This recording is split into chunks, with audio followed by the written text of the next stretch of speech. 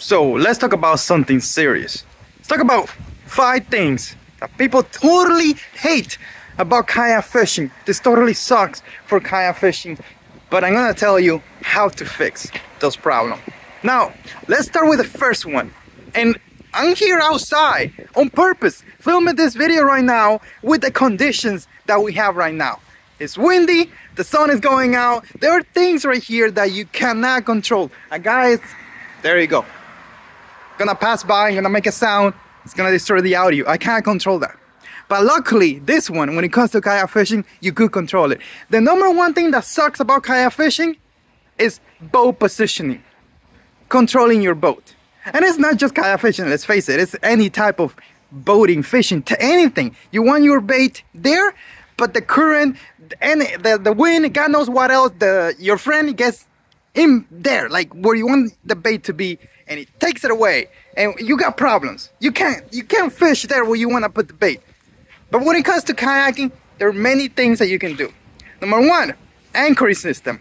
There are many options that you can use to anchor yourself properly and maintain that boat position. Let's talk about them.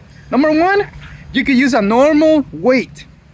Now, when you use a weight and you drop it and the current moves you around, that's a problem. Also, you don't want to be carrying heavy stuff. So the other thing you can do is you could carry a little park and pole, like the Jack Attack one that I use a lot. Now, that you just put in the mud and it's gonna hold you in place if the floor is muddy. But if it's hard rock, you cannot really use that. So you need something like a cloth anchor. Here's the other thing. There's other options. You could use a trolling motor. You could anchor down electronically.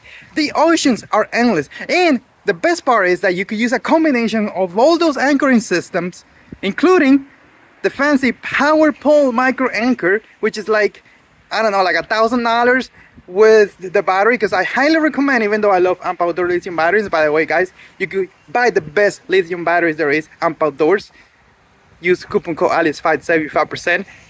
I love them, and you could get a 12-volt battery and rig the micro anchor pole with it and use it like that. But I recommend you buy the one that comes with the micro anchor pole, because it's a seamless process. It works together. You don't have to worry about cables or anything like that. I totally recommend that, even though it's expensive, but it's worth the money. Now, what you can do, if you have the micro anchor pole on the back, you could get one of those thick from Jack Attack, and you can anchor yourself pretty much.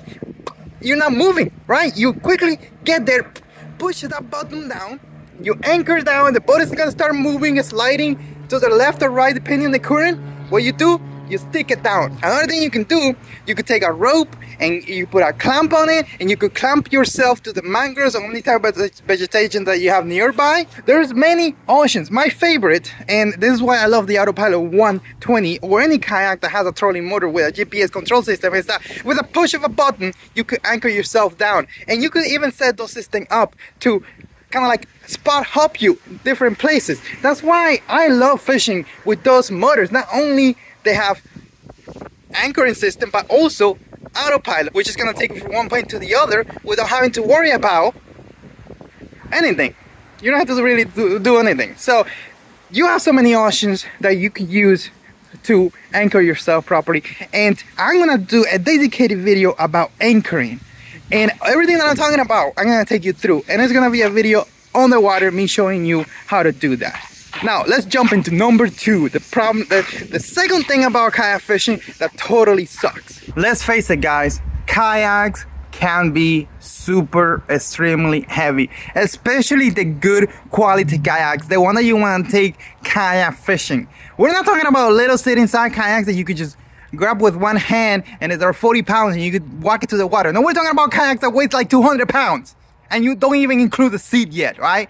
Kayaks are super heavy, but what can you do? What can you do if you want to have a fancy kayak that is, let's say, a 136 Autopilot from Old Town, super heavy kayak, or a Pro Angler 14 from, what's that, Hobbies?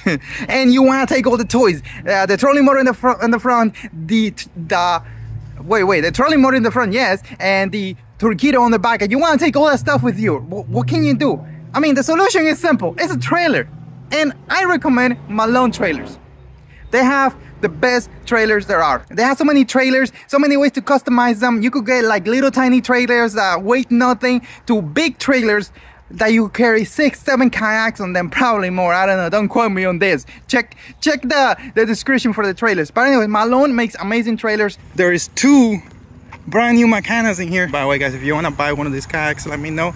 And if you're gonna take a heavy kayak and you're getting up there in age, I recommend you totally use a trailer. And don't feel sad about it, dude. Enjoy it, you know. You want to have your big kayak heavy, just make it easy for yourself. Get a nice trailer, take it on the water, enjoy fishing. Forget about the haters, forget about the lookers, just do you. Look, your back is gonna thank you later. And also, if you make this really nice setup, you could launch from a trailer pretty much anywhere. You could just park on the side of the road like we did when we went to the Keys and take that kayak and put it on the water. So the solution to a heavy kayak is a really nice trailer, but it doesn't end there. You should also add a nice quality kayak cart. And Malone has a really nice kayak cart.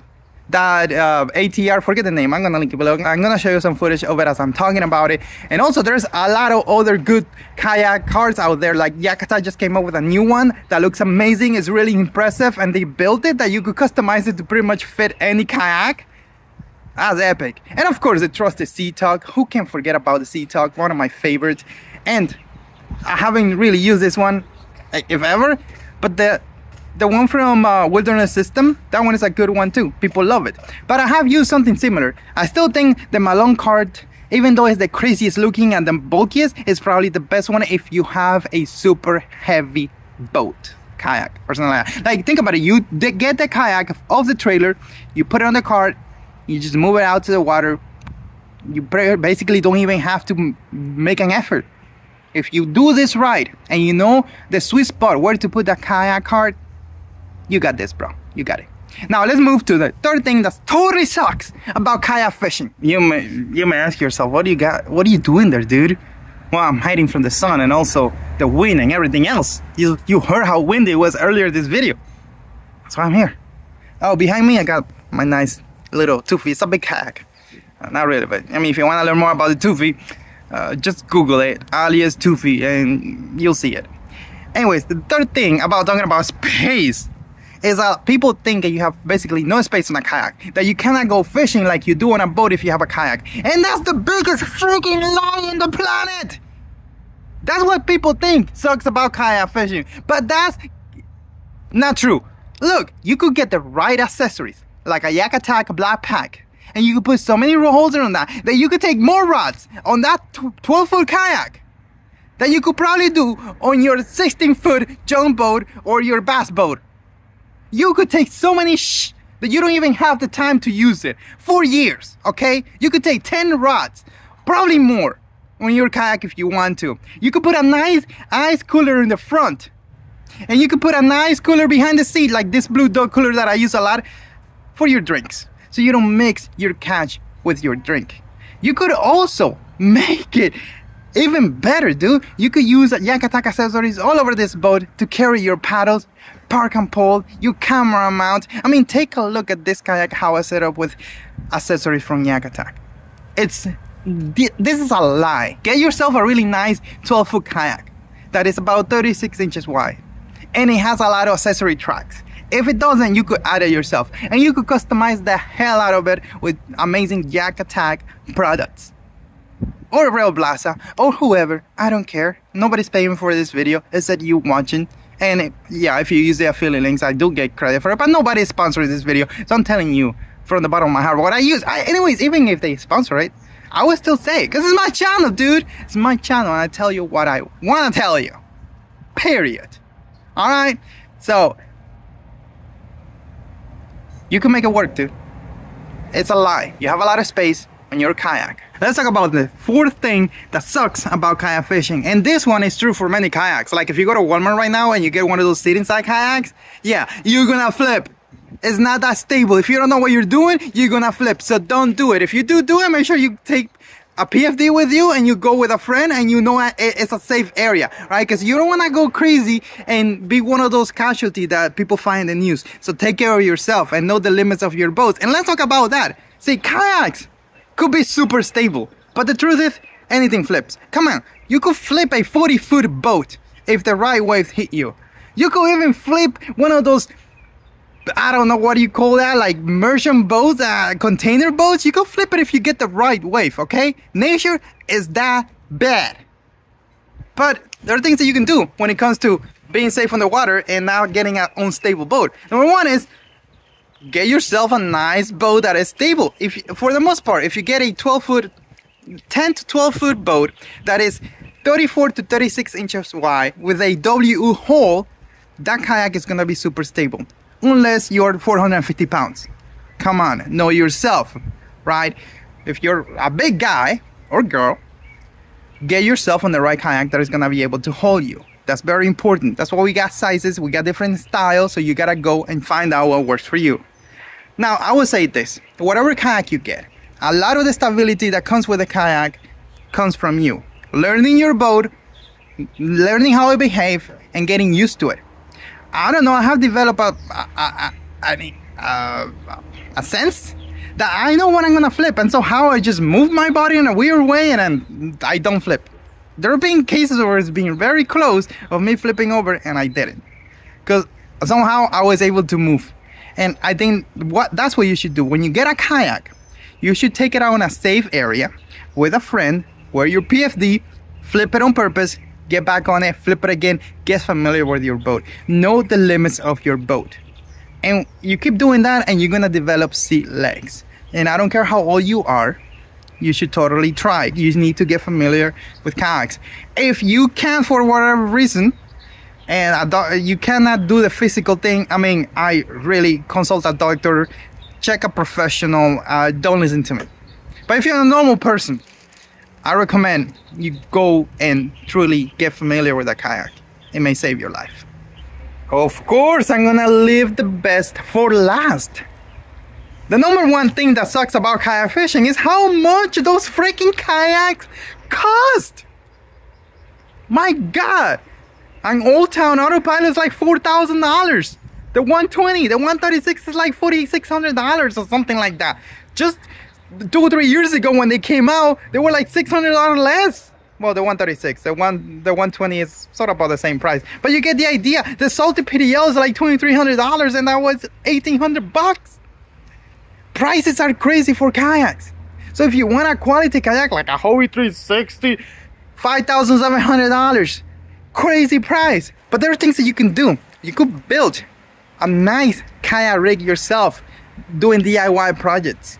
I love putting motors on kayaks. I done that. My first ever kayak was a Lifetime Sport Fisher. I think I spent $500 on the kayak. I bought a trolley motor for like $70 and I rigged up a system where I was able to steer with my feet.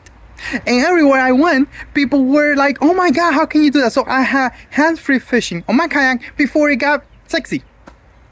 What was that, 2013? I don't know. But the point is, you can make a nice rig yourself. You could get a trolling motor brand new from Amazon, a water snake, for like around $150. You could get a cheap battery to power that motor because it doesn't take a lot of energy to power that motor. And you could go 3.5 to 4 miles an hour depending on the kayak. And you can set it up to go hands-free fishing. And you could set up your own anchoring system without spending a lot of money to make it work, to anchor yourself whatever you want. You can make it work. You don't have to have the fancy whistle all-in-one kayaks. You could just get a nice kayak that doesn't cost a lot of money and build it up to fit your fishing needs.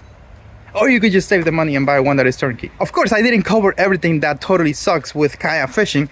That's why we got the comment section below. And we also have other videos in this channel that we discussed that already. This is a different version of it, I would say. But anyways, go and check them out. Go watch them. And I'll wait for you here. Don't forget to like this video. See ya.